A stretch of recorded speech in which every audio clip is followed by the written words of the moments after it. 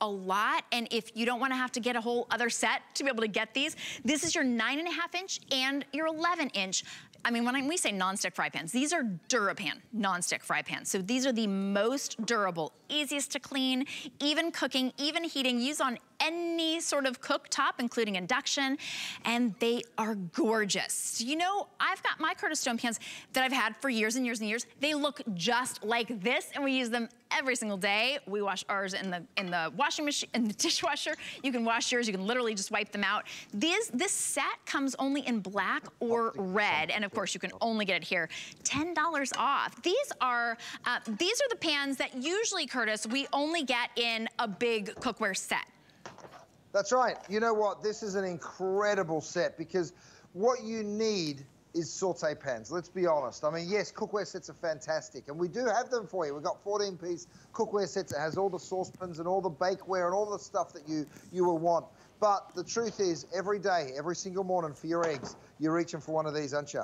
So I just wanted to give you a cute little set here. It's a 9x5 and the 9.5, I should say, and the 11 inch. So you're getting both big, generous pans. I'm going to do a little meatball dish, but before I even start there, look, I've got some oil just to show you that you can deep fry in my cookware and my bakeware, by the way.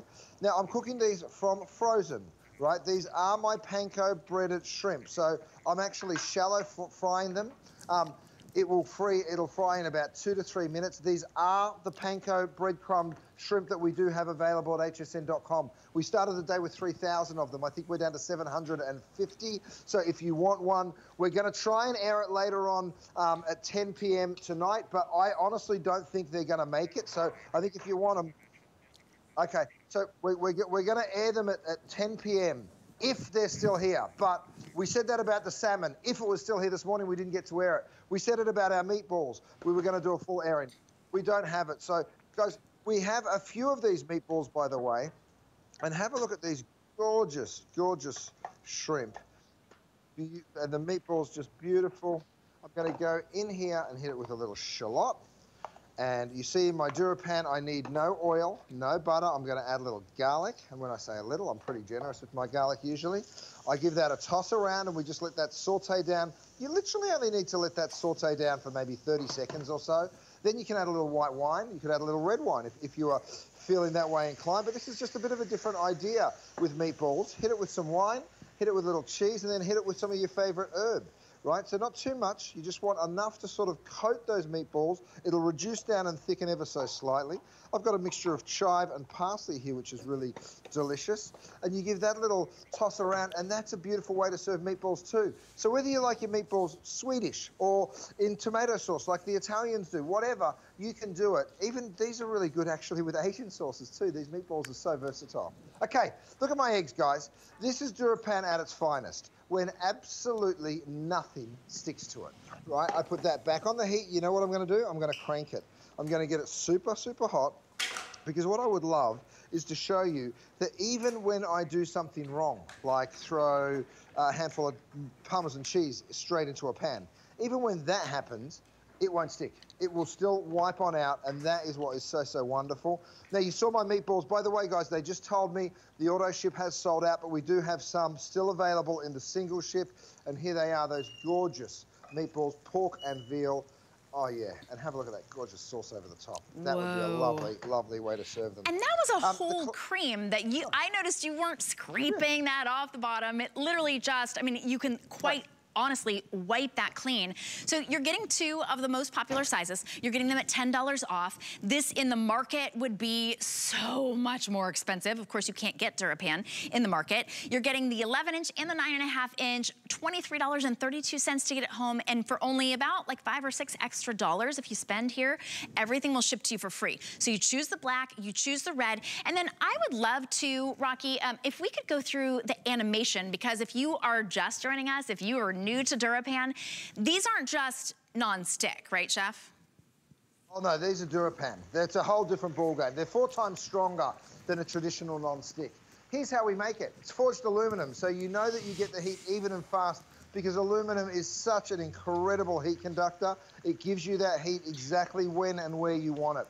The next thing to note is that stainless steel disc on the bottom of the pan. It gives it extra strength. It also means that you can use it on electric, on induction, on gas. Doesn't matter, and you can use it on all cooktops. The great part about it is it needs no oil or butter. You get 5 layers of that DuraPan, and food literally just slides out of it. The riveted handles mean that it goes straight from the stovetop right on into the oven.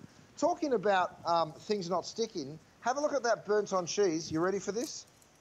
I go in there, I wipe that cheese out, and absolutely nothing sticks. And then guess what? I start cooking again. Now, everyone will tell you with pot stickers you need to add oil. No, you don't. Not in the DuraPan. You just pop them straight in. They will get crisp on the bottom. If you want to cover it with a little bit of steam, you may, but you don't have to. But you wait. These are I think we've got a handful of the chicken left. The pork is sold out. The veggie, I think we might have a couple of those left. When I say a couple, literally a couple of dozen probably sees it out. Over here, is that right? Yeah, so 2 dozen on the veg and a little bit more than that in the chicken, maybe 4 dozen on the chicken. So look at these panko shrimp. You guys, it happens so quickly, right? And you can see, I'm gonna just drain them off, but you can see how crispy these are. Now we're selling them in a 45 count set today, so if you are interested in the panko, I told you we're gonna try and air it tonight at 10 p.m, but don't be surprised if you see something else in their place, because these are selling extremely, extremely quickly. Okay, so I'm gonna leave those there for a moment. Let's have a look at the ribeyes. I can fit 4 ribeyes in this beautiful 11.5-inch pan. I'm going to my oven because that's what you'll be doing. You'll be cooking in your stove, and then of course you'll be doing all sorts of delicious dishes in the oven. Oh my goodness, look at this beautiful, beautiful mashed potato. I mean, you can see that mashed potato on top. It's actually a shepherd's pie under there. So we braise the beef or lamb because of course a shepherd looks after sheep and not cows. A cottage pie would be a beef pie, and a shepherd's pie would be a lamb pie. But we braise that lamb, and then we go ahead, we cover it in the potatoes. Oh, my goodness. Oh, I mean, when it slides out like that, you don't even know that there's anything but potatoes in there. I'll show it to you. First, I'll show you the cleanup. The cleanup is that simple. After being in the oven for over an hour, it is that simple. Now, imagine if your guests come, and you're like, here's the pie, guys, and they're like, what, the potatoes? No, no, look. Oh, yes, you can see it now. All that beautiful lamb, absolutely gorgeous. Okay, I'm coming back to my cookware. I've got my beautiful ribeye steaks here.